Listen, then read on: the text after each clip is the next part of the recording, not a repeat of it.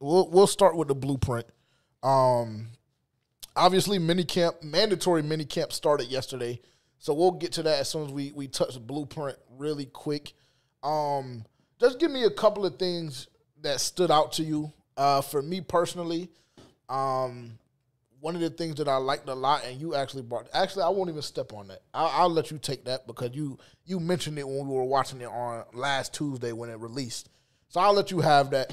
I think the biggest thing that stuck out to me was the fact that they were showing Diontae Johnson and just how he came in, and then they showed him and Brad in the office together, and just the way that we kind of were hesitant about Diontae Johnson and him relaying the message that he had received from the coaching staff as well as Dave Canales.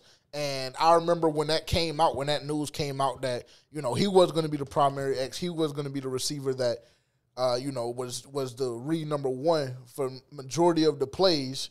We were kind of skeptical and hesitant about that, just from the standpoint of we were questioning the validity of it, number one. And number two, we were like, I don't know. We don't know if Diontae Johnson is that guy, whatever the case may be. But it seems like the coaching staff really believes in Diontae Johnson and their plans for him. Brad was like, hey, look, we got big plans for you. We knew we needed to go get an X that could win no matter what. And if you left them one-on-one and they didn't send help, you are the type of player that's going to let them know that they fucked up. So that was major to see, in my opinion. It's one of the good things about the blueprint. You get to see that behind-the-scenes look. So that was cool to see. That was dope to see. And again, it's kind of promising that we feel as though we have that guy in the locker room now, with the lack of weapons that Bryce Young had last year. So I'm interested to see how that plays out. What about you? You had anything that stood out to you? Does a new episode come out today?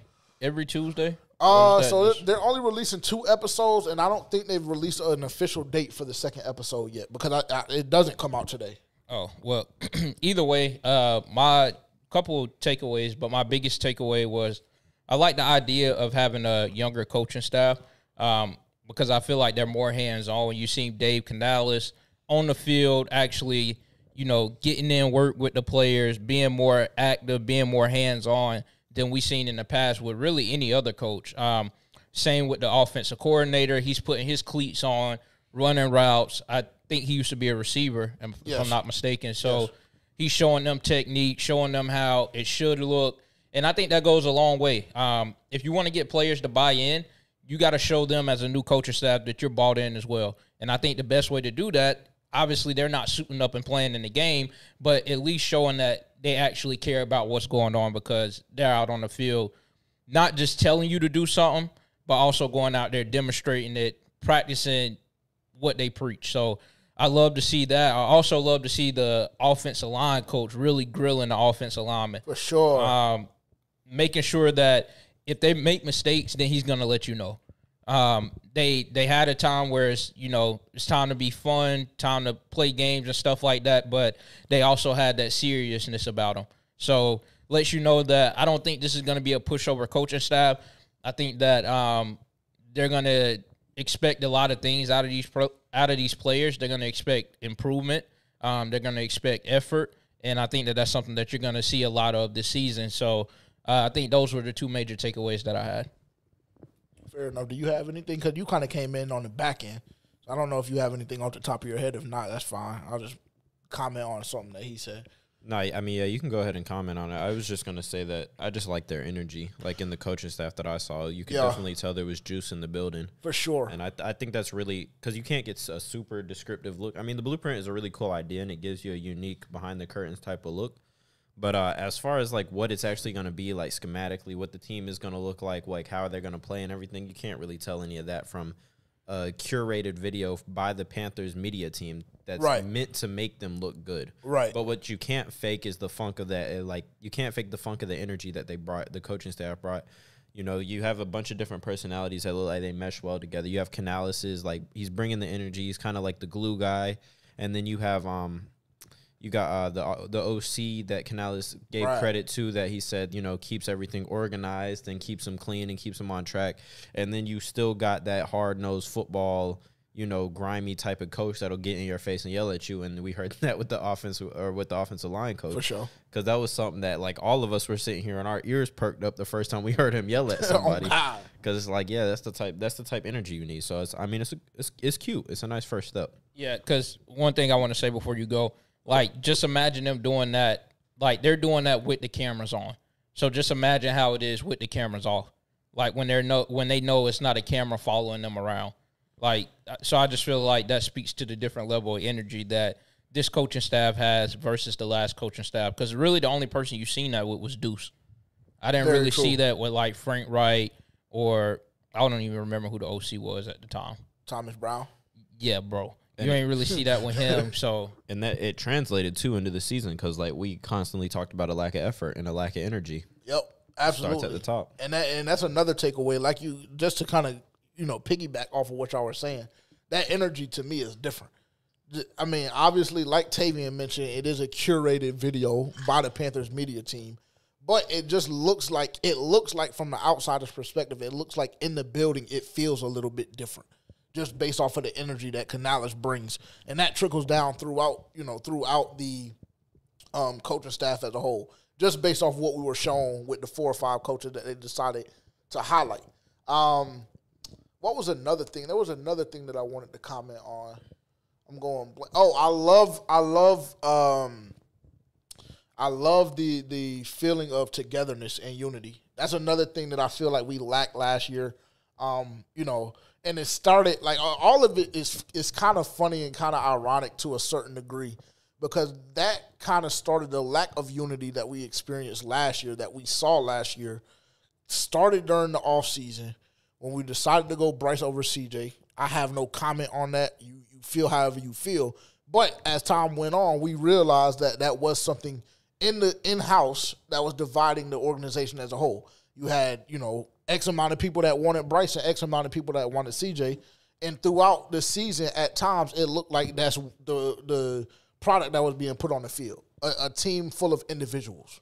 Yeah, and that's something that we spoke on in the offseason, too, before they even hired a coach. It was like, at this point, you have to go get someone who was bought in on Bryce to start with and who was going to be bought in on Bryce when they get the coaching job of this team. And I think that you really see that with Dave Canales in the OC.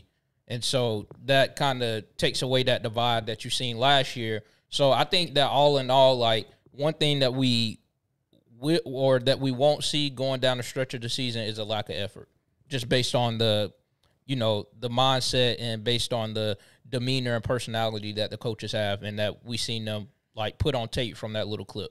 Yeah, for sure. Did the blueprint change your perspective at all on the season as a whole? No, because the reason I say that is because I'm sure you can attest to this. Everyone got caught up in the blueprint hype last year because it was the first time that they did something like that. And so we're like, oh, this is what it looks like behind the scenes. Oh, so it just automatically put this vision in our head that shit was going to be sweet and that things were going to be peaches and cream. And we went 2-15. So obviously that turned out to not be true. So I would say for anyone who is like hype about the blueprint, it's still something good to see, but at the same time, remember that these guys haven't played a game yet. They haven't put on actual pads and stuff yet. So keep that in mind. This is a very different look than what it's going to look like during the season. So don't get too gassed up. Yeah, for sure. You? Yeah, no. Just simply no. It hasn't changed my outlook on the season. Yeah. Unfortunately, last year when they did it so well as far as, highlighting the new coaching staff, the all-star coaching staff, allegedly, that we put together, and then, highlighting some of the younger guys, highlighting the free agent signings and all of those type things. They did it so well last year, and I was one of the ones that fell victim to that. Got very, very gassed up just from that, and then throughout training camp and everything like that. I will not allow myself to get to that point again. So all of this, like Tavian said, this shit is cute, and it looks great, and it looks fun, and it looks like, we're one big happy family right now. But it's June. He's been making bets already, so if y'all want some money, go see him. I have been making bets, but that was before I saw it. That was before I saw anything. That's just me looking at the schedule and looking at the fact that we have the 4th easiest schedule. Now, were we light last year? Absolutely. But I think with the improvements throughout the offensive line and the weapons, I think this offense will be a lot better. And if EJ is who we believe he is, I think that defense will be playable. I think it'll compete. I think middle of the pack will be you give me middle of the pack defense with an offense, led by Bryce Young, former Heisman Trophy winner, former national champion. Give me that. Put him behind that O-line, and I think that we will be able to win 6, 7, 8, 9 ball games. I do. I worry about the defense, but I feel like we'll get into that conversation later. We will. When we touch on some of those injuries. For sure.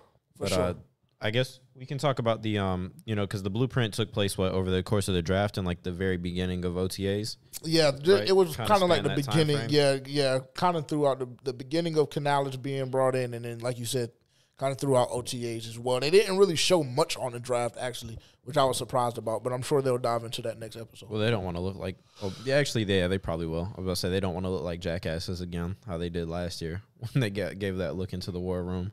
Oh, yeah. And, yeah. And we got Nicole picking up the phone. Right. Cool.